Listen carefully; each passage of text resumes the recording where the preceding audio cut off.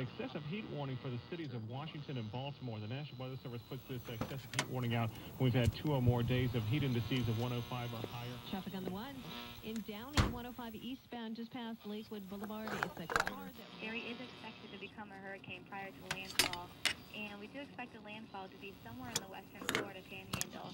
Basically, Galilee had an accident. 101 east of Valley. They saw dad drinking beer, and now in their heart, their heart have permeated wickedness. Now the wickedness that is in there.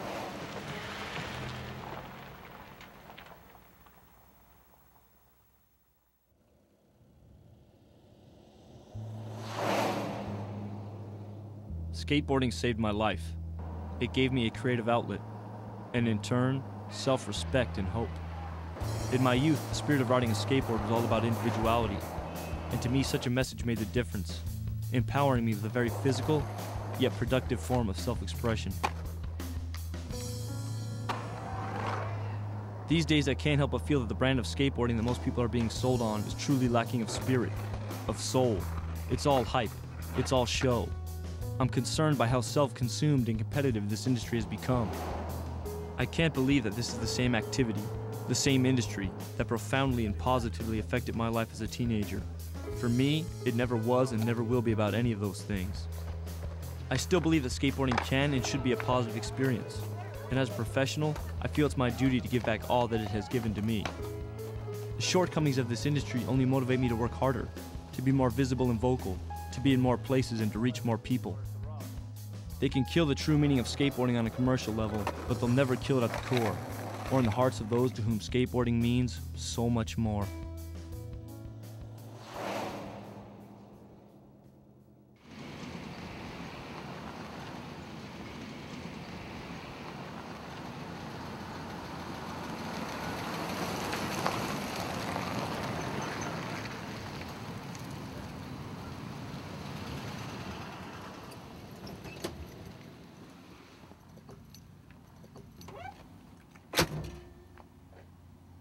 My career as a sponsored skater began in 1986 at Mount Trashmore Park in Virginia Beach, Virginia, when I was discovered skating in the parking lot by one of my skateboard heroes, Lance Mountain.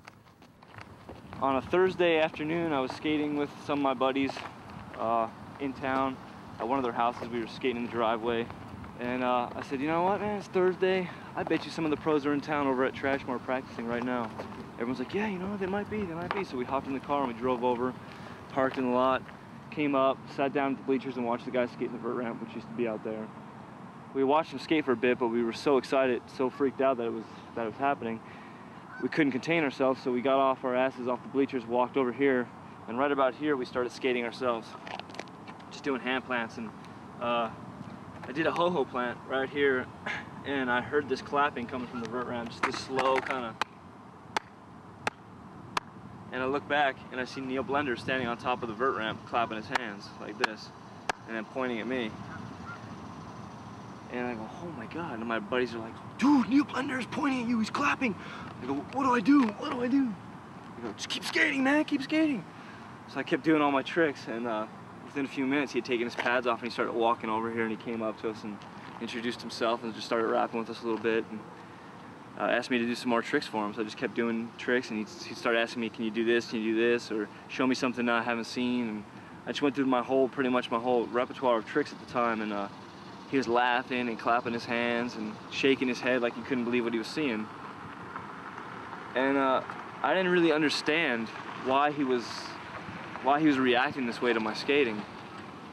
I figured that everything I was doing was what was being done in California, or, you know, I remember saying to him, aren't the guys in Venice, aren't the Dogtown guys doing these tricks? I mean, you know, what's the big deal? And he said, no, I've never seen anybody do these tricks. I've never seen anyone skate the way you skate. Meeting Neil would have been the greatest moment of my skateboarding life if I hadn't met Lance Mountain the next day and gotten sponsored by Powell Peralta. Having Lance kind of take me in, he took me in over the weekend, basically. He gave me his board, first of all, which he just pulled. My board was in such bad condition. He just couldn't believe that I was doing these tricks on this board. He couldn't believe that I was actually even skating this board at this point. So without any hesitation, the guy just opened the trunk of his car and just pulled out a brand new skateboard and gave it to me, complete setup. And that was probably the greatest moment of my skateboard life. My skating at Trashmore that weekend would go on to be documented in Thrasher magazine, with a cover shot serving as my introduction to the skateboard world. After talking to Lance about it several years later, it was having an original style and doing my own tricks that no one had seen before. That's what they were looking for. That is why they wanted to sponsor me. I don't like to use the word proud too much, but I am proud that I had my own thing going at an early age. Even at 16, my skating was my skating, and I am glad to say that the day I got sponsored, I came in as an individual, and that means a lot to me.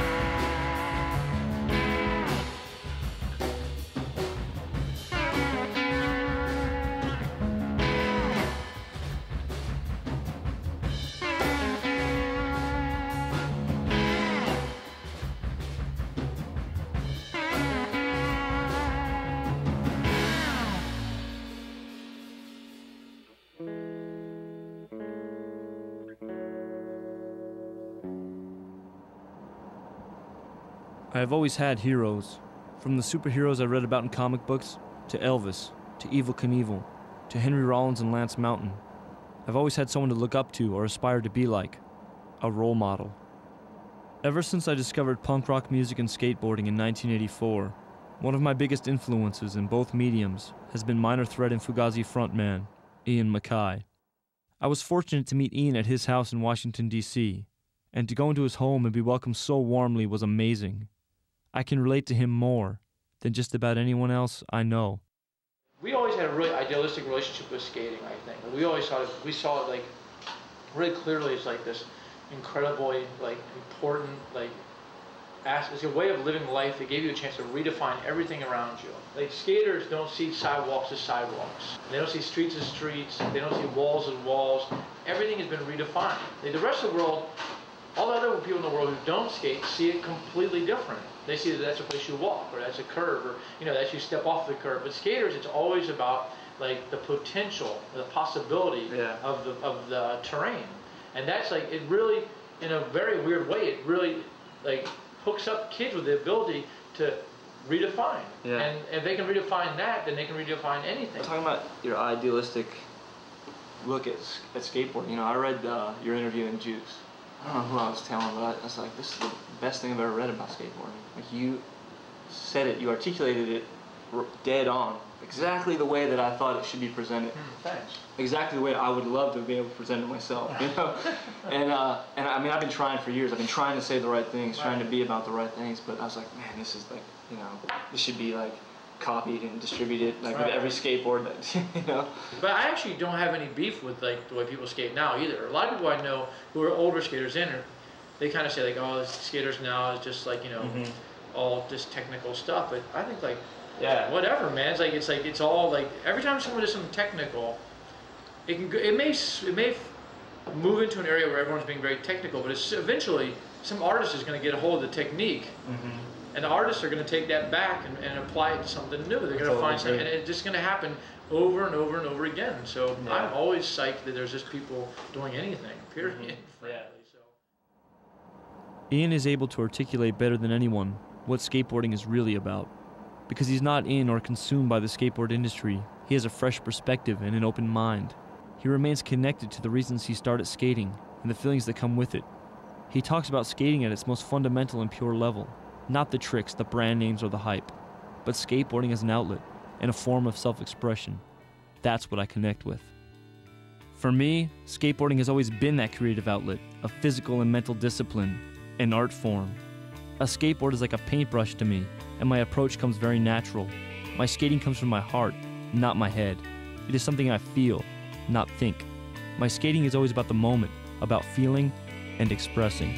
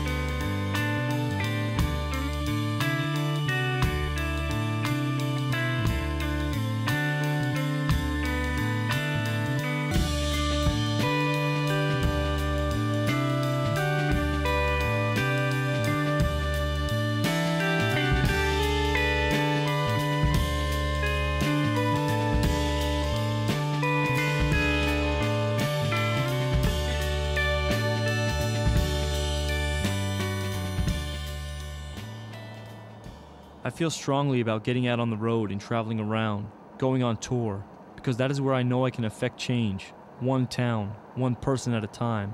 To be able to get out there, to skate and relate is my goal. So if I don't do that, if I don't get in the car or on the plane, then it's just daydreams. But I'm all about making my dreams come true. So I go, and I go, and I go. I was the second professional skater to ever demo in Russia, and the first to go there in 8 years. Only Rodney Mullen had been there before me, and so it was a great honor to go to St. Petersburg and be an ambassador for skateboarding.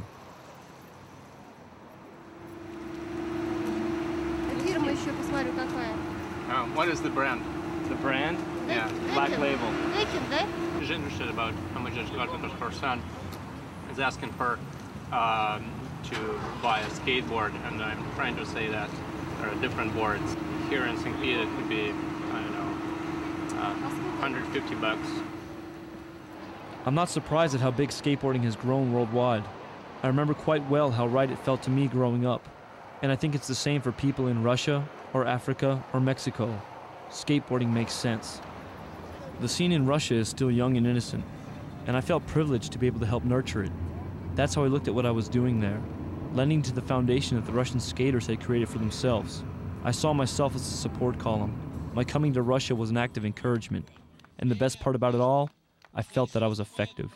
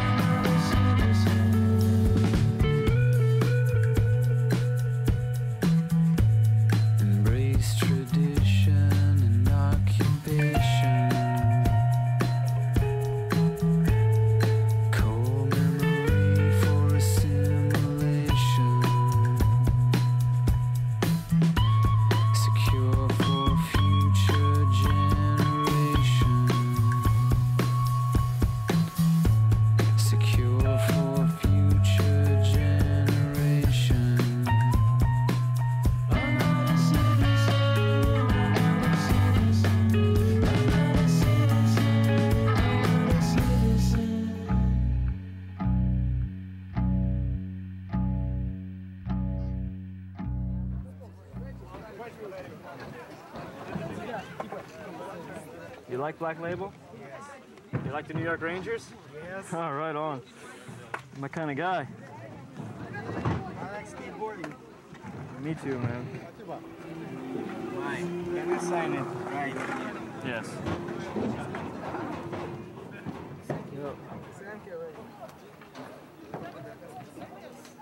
This is first skateboard in Russia. And you're not happy about it? No, I'm happy, but I mean, keep it in perspective. You have a place to go to skate. I mean, that's important, really important. So this one you don't like so much? Next time they build one, get involved and try and help out the design. You can do that. You can't get involved. You can't talk to somebody. It's very simple. If you care enough about what's happening, you have to be proactive. You have to involve yourself, make it better. Everybody here has to play a role in that. You make your own skate scene what it is. If you don't like your skate scene, then you don't like yourself.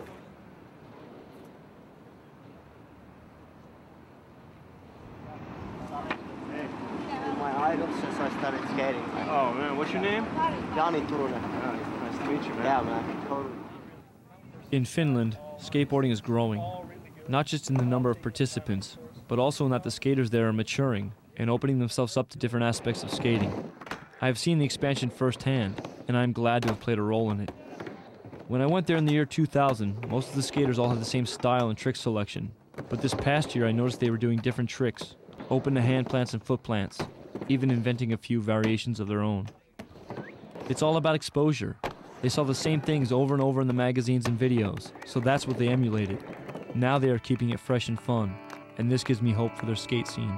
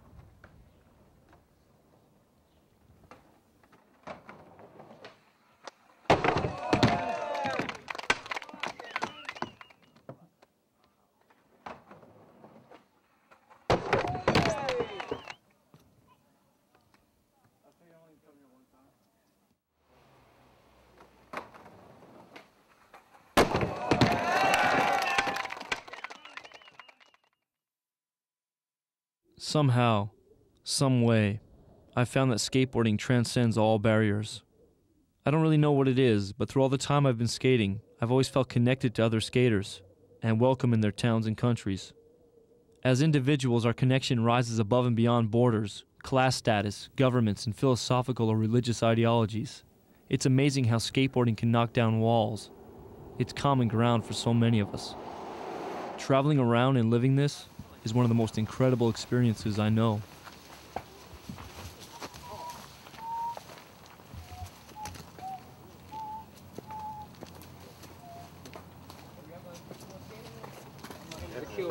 Oh, nice to meet you, man.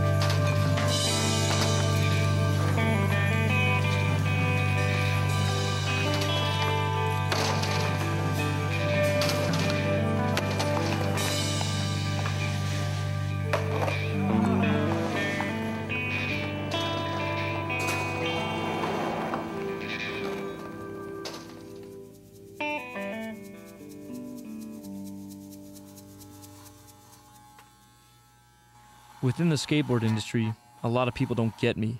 They think I'm unapproachable. They mistake my intensity and passion for anger and resentment. I think a lot of it has to do with that I don't invest myself in the contests and other social gatherings. I don't interact enough with or subscribe to what the herd is doing, and so I'm set apart. And being set apart can be tough, because people get nervous and intimidated by those they don't have a handle on, and so they need to classify and define them. They say I'm violent or angry, when they couldn't be further from the truth. I just don't put a lot of stock in being number one, in being the best or being accepted just for the sake of being accepted. There is no guarantee as to what may go down when I get in front of a crowd and skate. Half the time, I don't even know myself. But the one constant is and has been that I will put on some sort of a show.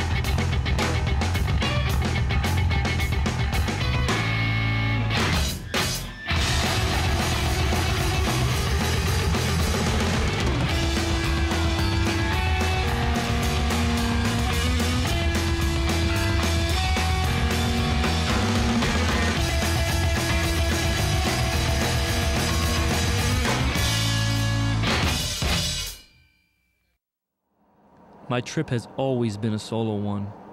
Sometimes by choice, sometimes by force, and sometimes by necessity.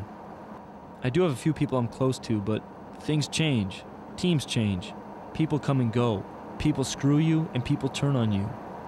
That's okay though. I refuse to be jaded or bitter about it. I just try to be consistent with those I travel with, skate with, and befriend, because that's all I can do. I go to often ignored places for that reason alone. These are the places I want to go, places where the people are open to what I'm all about and what I'm trying to do, places where skateboarding isn't jaded or clouded with stagnation. Alaska is that kind of place. Idealistically, it is also an important place in the landscape of my thinking. It's the last true frontier, and that's why I've made a few pilgrimages up there.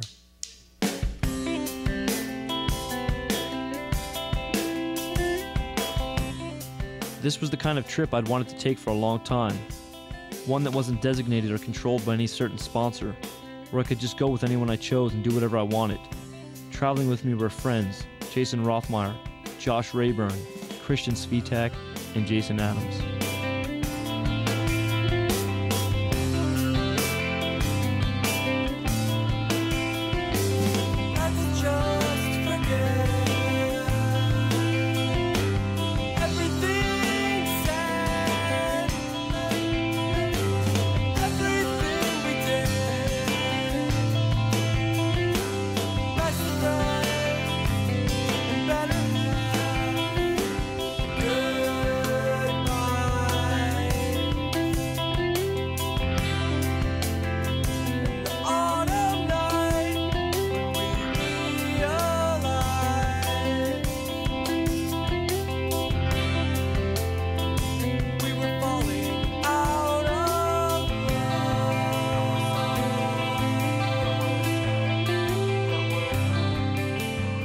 Jason Adams is one of the purest skaters I've ever seen, and he skates fast with flow and style. He has a handle on all terrain.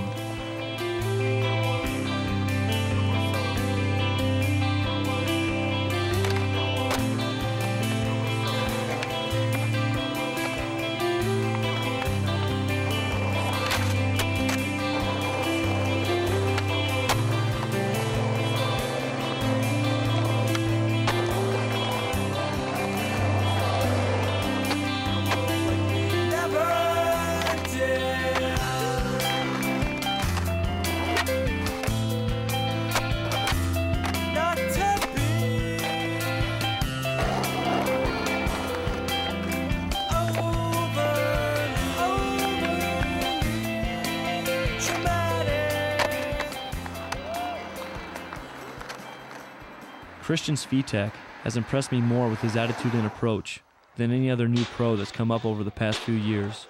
The guy just loves skating, and there's still an innocence about him, and I like being around him because of that.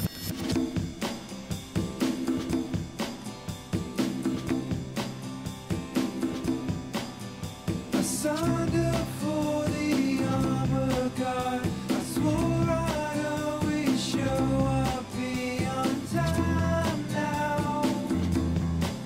All the time out, and I'm late now.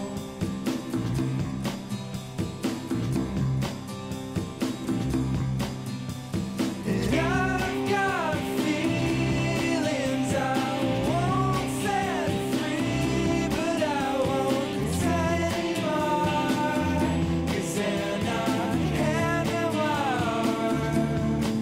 and that's alright now.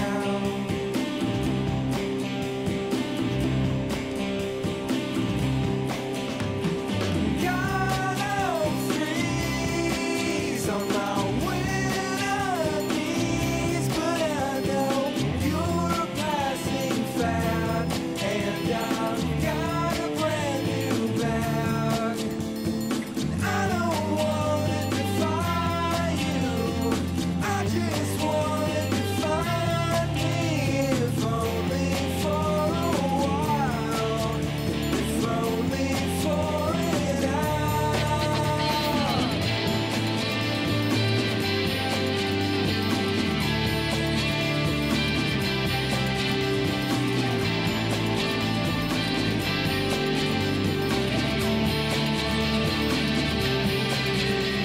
Save all your violence and save all your violence. Save all your violence for me. You guys are awesome. This was worth coming down just to meet you guys and skate with you guys. Really Sorry, appreciate it. it's not better. Hey man, I grew up in a town that didn't have this. I didn't have a skate park. I had a parking lot and a parking block. So you guys should really appreciate what you have here. Yeah. The skaters in Alaska appreciated us coming up and skating with them. There's an instant brotherhood up there, and that's how I always thought skateboarding should be. Alaskan skaters have it right. Growing up without a skate park or a designated area to ride was tough, but it was also a gift. My skating grew and became more creative out of necessity. I can't imagine that too many young skaters fully realize how lucky they are to have these places, and they shouldn't be taking them for granted. They should maximize the experience and be thankful they have a place to ride.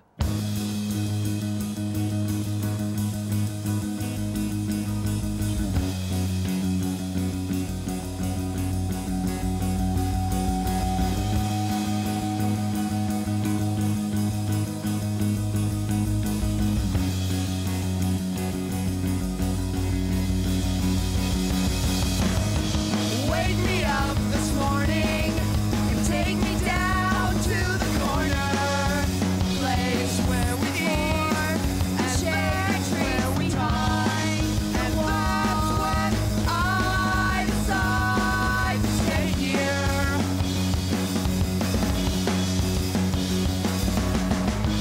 Wake me up this morning and take me down to your corner, place where we eat and that's where we dine, and that's when I decide to stay here.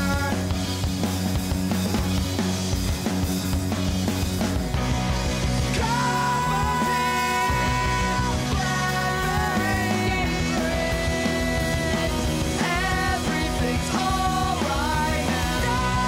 Let me sleep.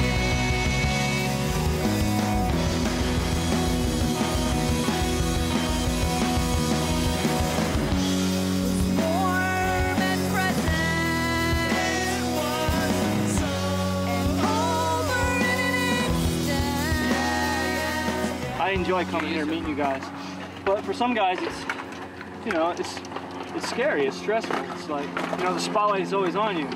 So they get a little weirded out. But you guys can learn from those guys, man. If you ever get sponsored, you're ever in the position that they're in, don't be lame to people. That's like the worst thing you can do, man. It's your skate park. This is your town. It's not mine. Exactly. You know, I'm coming in here going, okay, I hope they don't kick me out. You know? This is my pro skater. It's not on my TV. Thanks. Watch, you're gonna see the trick. Watch. His handstand. Watch. Watch his handstand. Skill. Watch, ready?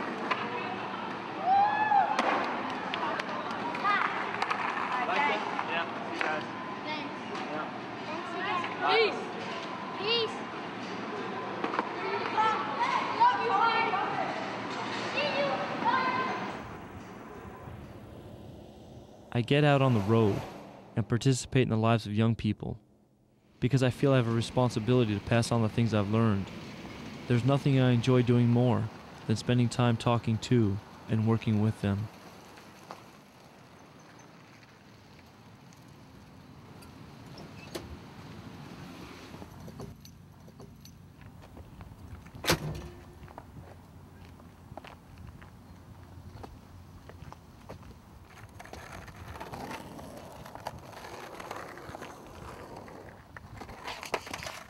As soon as you let your weight go, you're gonna fall. You don't have to fall. You can just go up and come back down. It's easy. You can do it. Try it again. You got it. Yeah. See that? It's about bending those knees and staying centered over your board. Speaking of your board. Yeah. Yeah, you gotta tighten these up. I'm not far removed from that 14-year-old zit-faced kid from New Jersey who found skateboarding and was saved by it. I can relate to young people and their needs and their issues, and I found that they are receptive and interested in what I'm saying and in what I'm about because they can see that I really do care. I'm not faking it, and that goes a long way with them. You're gonna be a pro skater, boy. All right. Hey, anything's possible. Yeah. I'm from a small town in New Jersey, and it was pretty much unheard of. I got sponsored in 1986, and it was unheard of that someone from the East Coast could, you know, hang with the guys in California. Yeah. And I mean, all across the country right now, you're seeing places like this everywhere. You know, skateboarding is growing up a little bit. It's more accepted. And it's closer to Earth than he's ever been before. And it's closer to Earth than he's ever been before. And although we ain't been there that long, the floor at his house is always nice and warm.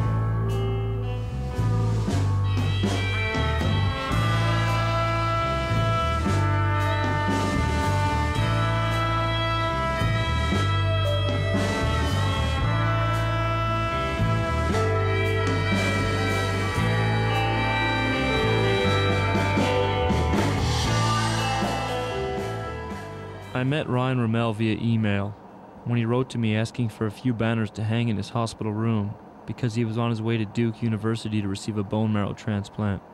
Ryan is 15 years old and has leukemia. Instead of just putting some stuff in the mail, I decided to go to Florida and visit him. The way I see it is, if my presence could cheer him up and keep him fighting, then I had no other choice but to go. Chemo stinks, man. I bet. That last one, but the one before, it's so sick. I lost 10 pounds. Really? Throwing up so yeah, much. last I heard from your email was that you hadn't been eating or... Yeah, and I went in to the hospital, get CPN. It's like, it looks like milk. Right. And this goes to my port. And that gives you nutrition, so that helped me gain weight. So then, what's the latest? You have to put some weight on and then you can go to Duke? Yeah, we're going to Duke next Sunday. This Sunday really? coming up. Sunday. Oh, okay. Yeah. And when you go to Duke, you're gonna get the bone marrow transplant? Yeah. My brother is gonna be my donor. Really? He's a perfect match, so. Wow. Perfect match. All right. Our conversation quickly turned to skating, and after rounding up the rest of the neighborhood kids, we went outside to do what brought us together in the first place, skate. Come on, it's very rare that I take requests. Where? Over it? Ooh. Ooh. This may take a couple tries, all right?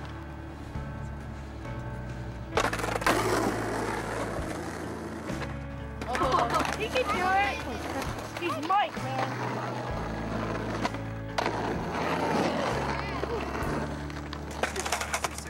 Only 360? Yeah, I can go fuck. Alright. It'd be funny if you hit it on the first try.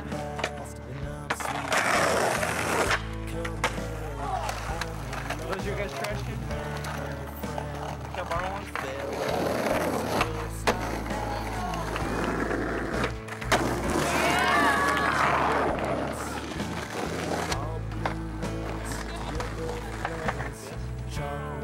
I didn't know that. I thought my board was like this, so I pushed all my weight this way second.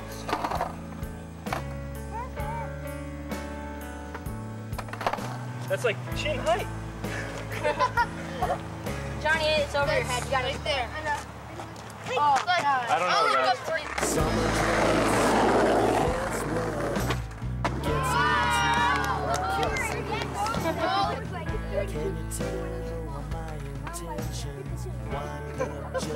I'll eat and walk in the foot. All right.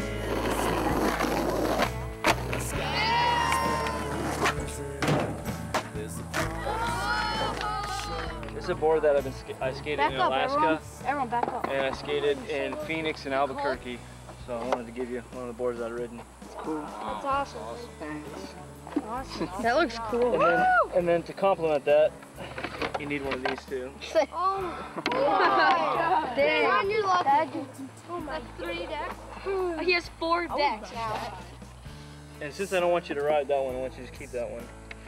Oh my God. When you get better. Oh my goodness, Ryan. Ride. He's so many decks. Let's see. That used to be my old one. Yeah, you know, that reminds me of something, you guys. Make sure that it's always like this. That you're all there for each other. You know, don't let little things get between you guys. You know, you guys your friendship's what's important.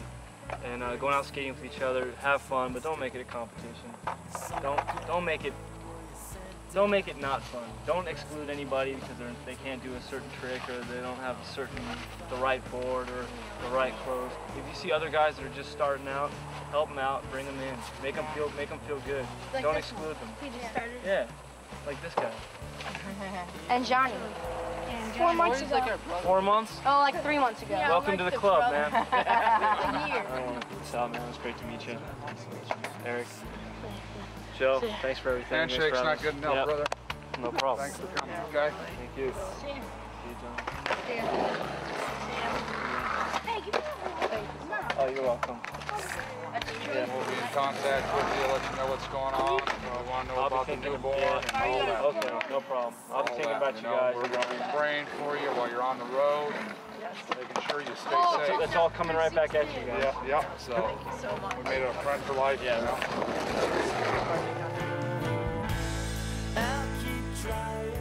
Going to Ryan's home and meeting him, his friends and family was a gift.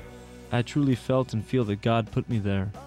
I learned a lot that day about myself and the power of faith, and it reaffirmed the idea that if you do good, good will come back to you. Meeting Ryan and his family was something good in my life. When I find myself away from the skaters and the skating, away from actually putting the miles down, when it's just me and my broken body, I feel useless and homesick. That's when it gets hard. That's when the road beats me up and pushes me around. But I resolve always to stay strong and get through it, because I know the skate scene needs me.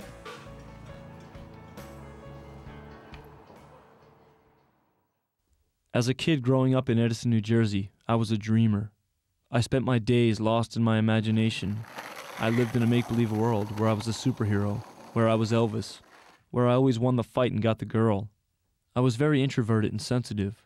I struggled in school, with social circles, and with an identity. It wasn't until I found skateboarding that I found myself. The very first time I stepped on a board, I knew my life would be forever changed. Skateboarding was mine to enjoy, to be creative with, and that's what mattered. I suddenly felt in control of my environment and in control of my life. I knew who I was and I was happy just being me. For the first time I had a sense of purpose, meaning, and direction, and a skateboard gave those things to me. The importance of it can't be understated, because it is the very thing that motivates me now. There is very little innocence left in skateboarding these days, and that's what I'm fighting for. Just a little piece of innocence, a little piece of sanity. Looking back, I can no longer believe this is where I grew up, that this is the place where all of these great memories in my head took place. And although I no longer have a connection to it, I will always remember who I am and where I come from. But once you have been moved, once you've been inspired, how can you not want to get out there and share it with the rest of the world?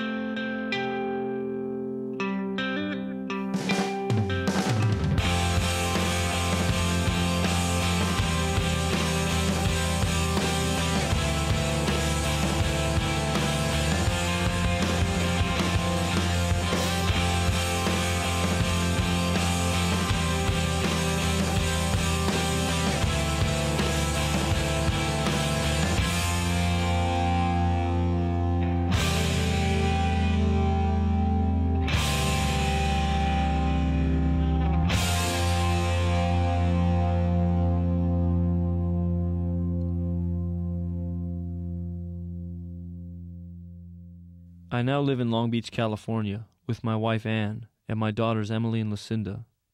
I love skateboarding. I love what I do. But my family is my life. They are everything to me. They make doing the miles and going out into a mostly indifferent world trying to make a difference worthwhile. The best part about traveling is being able to go home. People always associate me as being a man of the road. I'm not and never want to be. A man of the road has no home and doesn't want one. I have a home and a family, and it's my life.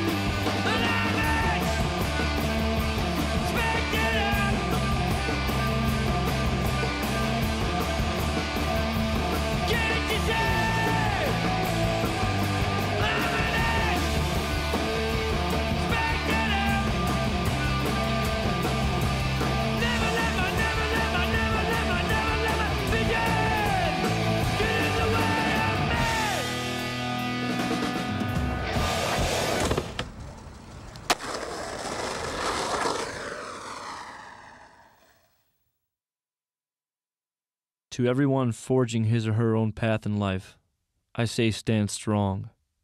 Those are the words I live by. That's my mantra. I offer these words to young skaters everywhere, and people of all age, race, creed, and background. The world needs more active, caring, and compassionate participants. Get involved. Make a difference. You can.